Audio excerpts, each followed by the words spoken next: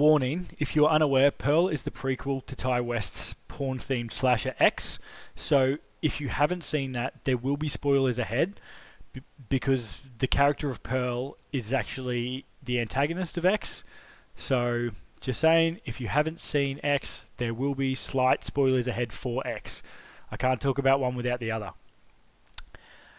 In short though, Pearl fucking rocks. It's a masterpiece of storytelling. It's part Alfred Hitchcock's Psycho, it's part Wizard of Oz, it is filled to the brim with crazy. I think I like Pearl even more than I liked X, which, like Pearl herself, is fucking nuts, because I loved X. I mean, Naked Kid Cudi was in X. Yeah, it's that good.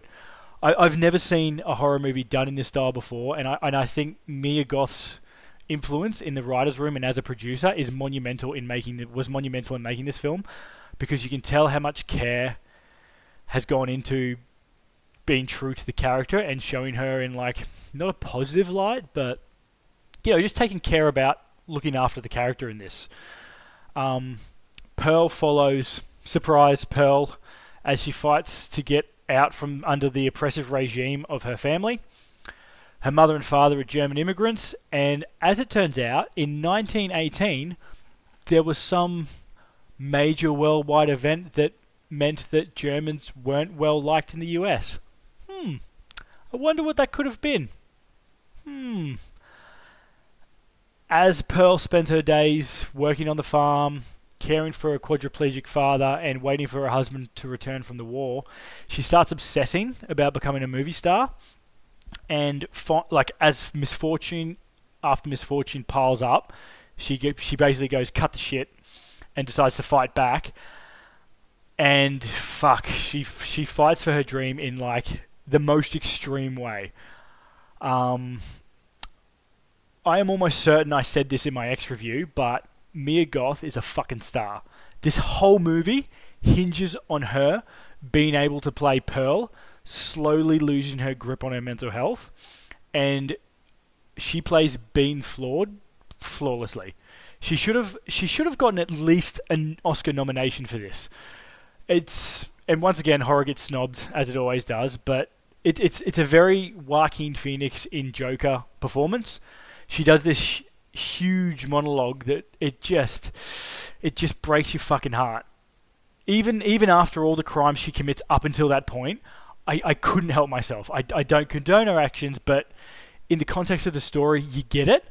And I just wanted to give her a cuddle and help her fix things. Like, she's that good in this. Also, Brad Pitt rule alert. It's the first one of the season. Brad Pitt, Brad Pitt, Brad Pitt, Brad Pitt. For those who don't know, I invoke the Brad Pitt rule every time some distractingly handsome bastard shows up in a horror film. When people hit above a certain level of attractiveness, it defies sexuality and becomes art, as far as I'm aware. I've also in the past referred to this as the Momoa memo and the Cavill clause, but they mean the same thing. David Corenswet plays a projectionist in this, and he's the somewhat love interest of Pearl, and that motherfucker is breathtaking. He's a handsome bastard. There's a bit in this where he tells Pearl that she could be in the pictures. I couldn't help it. I was just there twirling my hair. Oh, in the pictures. You're so funny. I couldn't help it. He's just got that early 1900s movie star charm, and he's a handsome motherfucker. So, you know, if you like looking at beautiful men, there's one in here. It is so hard to make two good films, especially when the follow-up is a prequel, because you know what characters are going to make it out of it based on who's in X, right? Like, we know Pearl is in X, therefore she doesn't die in this. That's a huge problem for most horror films, because you know what the stakes are. You know, like, whatever happens in this, you're like, well, Pearl's in X, so she's going to be okay. That made me like X even more, because I fell in love with the character of Pearl. As I stated before, the colors used in this, they're really bright and happy from like the Technicolor era of movies. They give you the safety you might get watching something from the era, like one of my favorites, Calamity Jane. And then it fills the stories with these really dark moments of anger and rage to contrast that. As Pearl keeps having these moments of like sadness and rage and regret over and over and over, things just get way more out of hand. She gets way more out of her depth, and you just know that she keeps taking a step further and further towards the dark. She just wants to be a star, and you want that for her. But she's also in this supremely aware that she has these tendencies that she struggles to control, and it's just it's heartbreaking. It's heartbreaking for her as a person. Like she's contextually shit upon repeatedly in this movie, and you want what's best for her. But yeah, once again, you don't condone it, but you get it.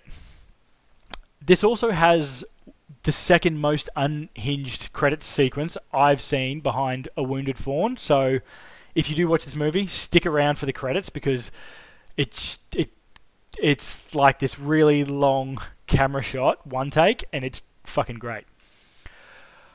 Who should watch this film? If you loved X, obviously, if you love movies like Psycho or Midsommar, this is in that vein.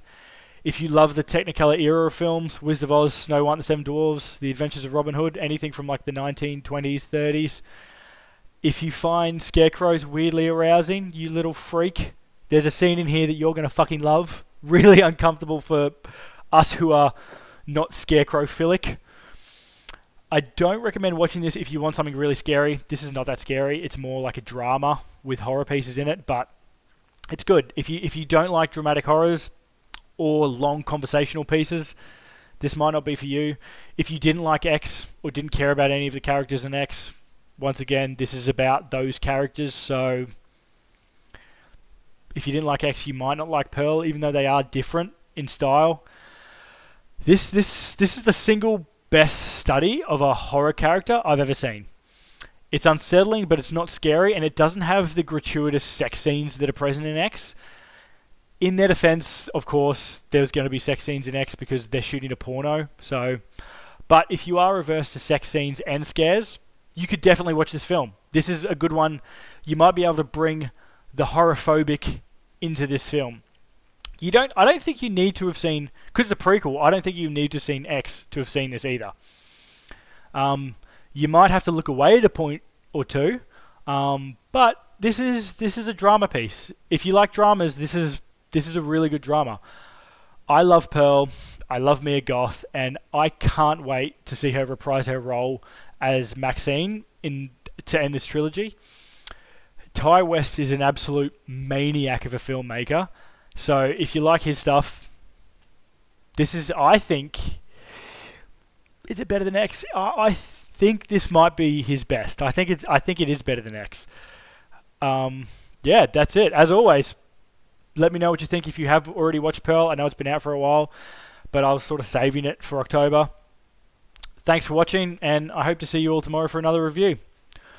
Peace.